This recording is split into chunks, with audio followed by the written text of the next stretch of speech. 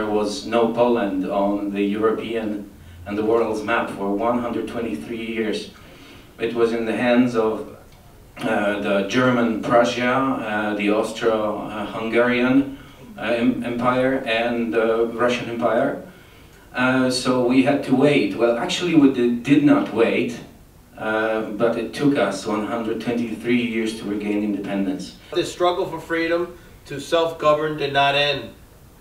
Polish people had to continue to fight for their independence throughout the last century, through World War II and the communist rule during the Cold War, until the Polish people were finally able to hold their first free and fair elections in 1989. This struggle and commitment over decades to achieve freedom is remarkable.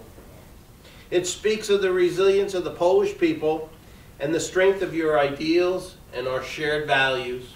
We get to see the snapshots of the incredible diversity of our nearly 1 million neighbors.